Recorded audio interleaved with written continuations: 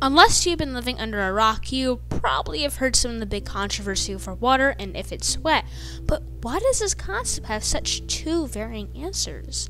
Before we start, it is important to understand that the feeling of being wet is a perceived sensation.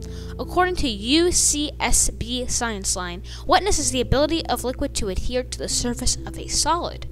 This means that in order to consider something wet, it must be able to adhere to a surface. Saying that water is allegedly wet is like saying that wood is hard or fire is hot.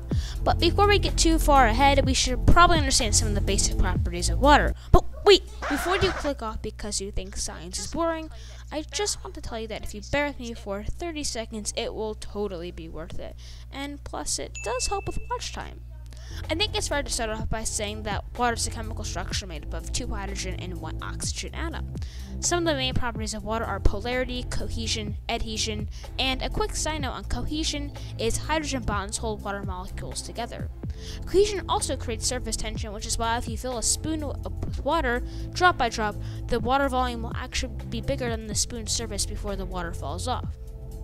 So now that you have the basic idea of water, let's see if we could create a final decision.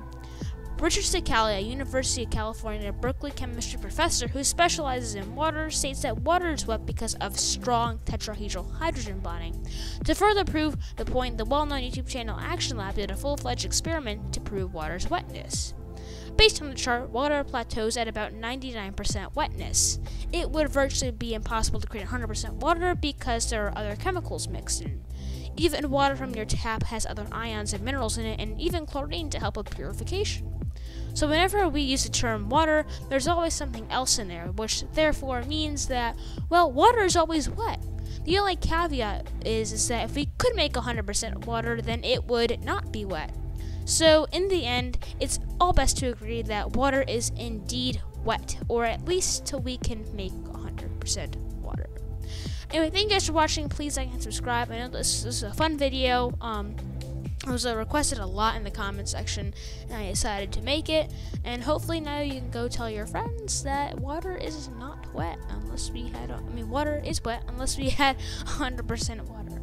Anyway, as always, like, share, and subscribe. Definitely share so we can spread the word. And as always, thanks for watching. See you in the next video. Peace.